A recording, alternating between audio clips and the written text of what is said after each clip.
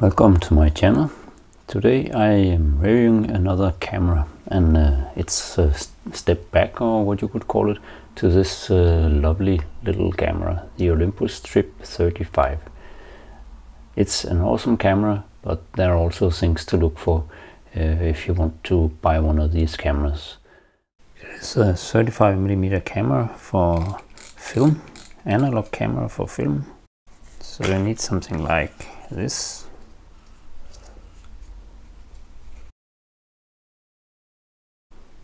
Or this.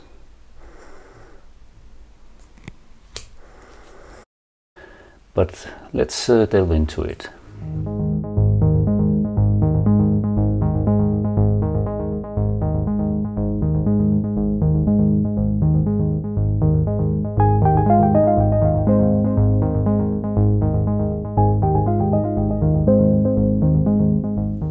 On the camera there's a 40mm f2.8 lens, and by any means it's a pretty sharp lens, so it's wonderful to take images with this one, but you can't control it very much.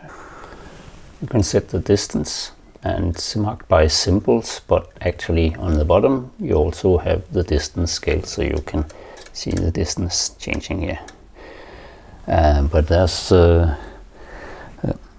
no rangefinder in this camera, so you can't change it that way. There's an awesome, nice looking viewfinder with a bright image, but no indication of anything in focus or whatever. Normally when you look through the viewfinder there's too little light. You should see a red flag coming up, and that should make it impossible to take faulty or wrongly exposed pictures with too little light. But this one doesn't have that indicator, just take the images anyway. But I had a special model made for myself in some beautiful colors, this one, and everything works on this one. So if I try to take an image in here in this light, well, it actually says yes. But if I hold my hand in front of the light meter, which is just beside the lens, there's a red flag coming up, and it won't take the image then. It blocks the shutter. Now it can take it. If you want to shoot with a flash, there's an indicator up here, so you can set it to an aperture value that you have to calculate together with the flash. It's a bit awkward, but that's the old-fashioned way of doing it. You don't need a battery in this camera, as this ring around the lens is actually providing electricity for the light meter. So there's no need to have a battery, and there's no battery door in this camera.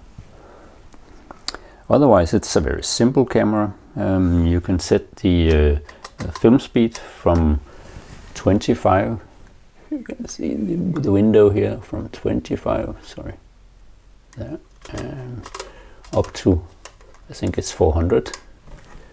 Yeah, up to 400, and that's it. So you can't go with very light sensitive film. Rewinding the film, there's a lever here for doing that, and you wind the film by using this dial here. But unusually for this kind of camera, the opening of the back door is a sort of a little handle here, so you can open it. And as you can see, my camera is in very nice condition, and you often find that they are in nice condition because usually not that many film were taken by these cameras, but they can give you some awesome images. And because it's such a small camera, so lightweight, I have used it to take a lot of images in the Alps climbing.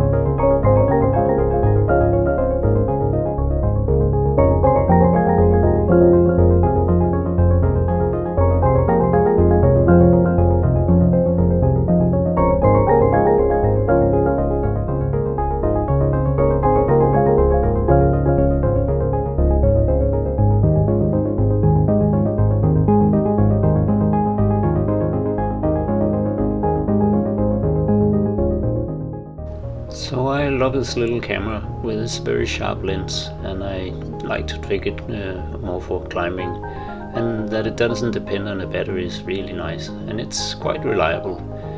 And also the size of it, and it feels very light in your hand. That's very good. There's a few downsides to it. It has some vignettings that you also seen in some of the images, and it's quite apparent. And then there's this malfunction that some cameras have, or that might evolve during your use of it, with the red flag. So I hope you liked the review of the small Olympus Trip 35, which is an awesome camera that can take very sharp images. And now you also know about the issue with the light meter that has this red flag coming up, providing stopping you from taking images when the light is not sufficient. But otherwise, I think it's an awesome camera. It's a nice second camera, even if you have an SLR also for film. This is nice to have because it's so small and the lens is very sharp. So thank you very much for being here, and please hit the like button and subscribe to my channel so you can get more reviews from my side. So thank you very much for this time, and bye for now.